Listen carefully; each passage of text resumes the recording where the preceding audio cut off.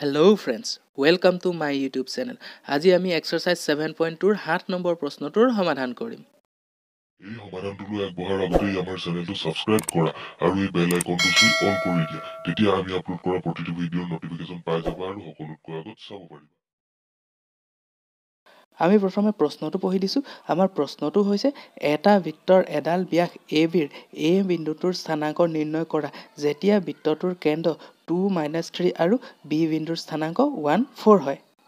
তোমালোকে এতিয়া মন কৰা AB হৈছে এডাল ব্যাস আৰু বৃত্তটোৰ কেন্দ্ৰ হৈছে 2-3। গতিকে 2-3 বিন্দুটো ABৰ মধ্যবিন্দু হ'ব আৰু হেয়ে 2-3 এই বিন্দুটোৱে ABক 1:1 অনুপাতত ভাগ কৰে। আমাক B বিন্দুৰ স্থানাংকটো দি দিছে। B বিন্দুৰ স্থানাংক হৈছে 1-4। আমি A বিন্দুৰ স্থানাংক নিৰ্ণয় কৰিব লাগে। গতিকে আমি ধৰি ললো A বিন্দুৰ স্থানাংক PQ। এতিয়া তোমালোকে বিভাজন সূত্ৰটো মনত পেলো। আমি বিভাজন সূত্ৰটো ব্যৱহাৰ কৰি দুটা বিন্দু সংযোগী ৰেখাখণ্ডডালক এটা নিৰ্দিষ্ট অনুপাতত ভাগ কৰা সেই বিন্দুটোৰ স্থানাংক আমি নিৰ্ণয় কৰিব পাৰো। বিভাজন সূত্ৰটো এবাৰ কৈ দিছো। দুটা বিন্দু x1 y1 আৰু x2 y2 সংযোগ কৰা ৰেখাখণ্ডক m1:m2 অনুপাতত বিভক্ত কৰা বিন্দুটোৰ xৰ স্থানাংক m1 x2 + m2 x1 / m1 + m2 আৰু yৰ স্থানাংক m1 y2 + m2 y1 / m1 + m2। আমাক ইয়াত ভাগ কৰা বিন্দুটোৰ স্থানাংক দি দিছে। ভাগ কৰা বিন্দুটোৰ স্থানাংক হৈছে 2-3 আৰু অনুপাত m1:m2 হৈছে 1:1 আৰু B বিন্দুৰ স্থানাংকটো আমি ইয়াত x1 y1 আৰু A বিন্দুৰ স্থানাংকটো x2 y2 বুলি লৈছো। গতিকে আমি ইয়াত বিভাজন সূত্ৰ ব্যৱহাৰ কৰি পাম 2 আৰু -3 = p + 1/1 + 1 আৰু q + 4/1 + 1।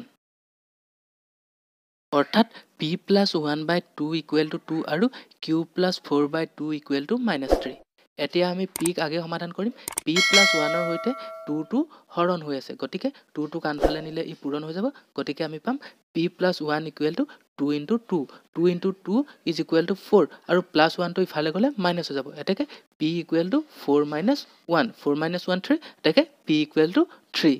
একেদৰে আমি পাম q + 4 = -3 × 2 -3 × 2 হৈ যাব -6 আৰু +4টো ইফালে গ'লে হৈ যাব -4 এতেকে q = -6 - 4 মাইনাসে মাইনাসে টো প্লাস হয় সেইকাৰণে -6 - 4 হৈ যাব -10 এতেকে q = -10।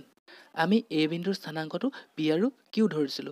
আমি ইয়াত p আৰু q ৰ মান পাই গৈছো p3 আৰু q -10। গতিকে A বিন্দুৰ স্থানাংক হ'ব 3 - 10। এইটোৱে আমাৰ সমাধানটো।